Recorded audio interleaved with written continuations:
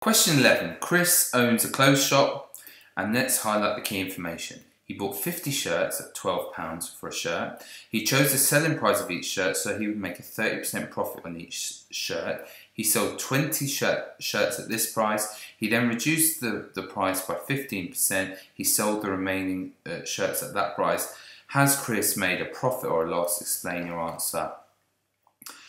Okay, the first thing is, let's start here. That tells us how much Chris paid for all the shirts. So the cost of his shirts, it's a good place to start, that will certainly get a mark, is 50 multiplied by £12. Okay, now the easiest way I like to do this is 50 times 10 is 500 and 50 times 2 is 100. So this must be equal to £600. So that's his cost. So to check if he's made a profit, he has to make more money than £600 to make a profit. Okay, he chose the original selling price, 30% extra on each shirt. So a shirt costs £12, right? So 10% of that must be £1.20, right? So 30% must be 3 times this, which is £3.60. So if he's sold the shirts at 30% extra, his selling price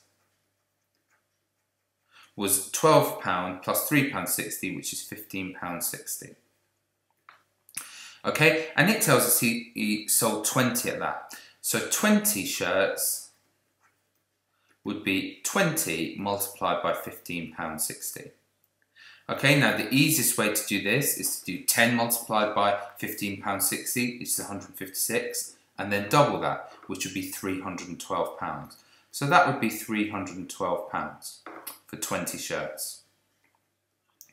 Now it tells us he sold the remaining shirts at a 15% discount on that, okay? So we have to work out a 15% discount. So if the shirt costs £15.60, okay, 10% of this would be £1.56, okay?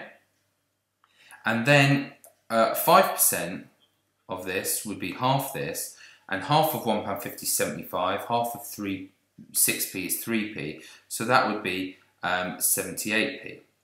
So if you want a 15% discount, if you add these two things together, you would get that. So let's add the 8 on first, and you get yourself £2 and 34 pence.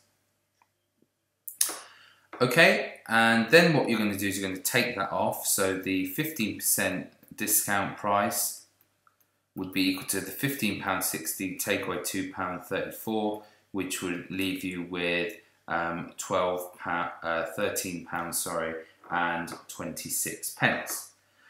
Okay, so he sold the remaining at that amount, so he sold the remaining 30 at that, so 10 of these would be £132.60, so 30 of these would be 3 times that.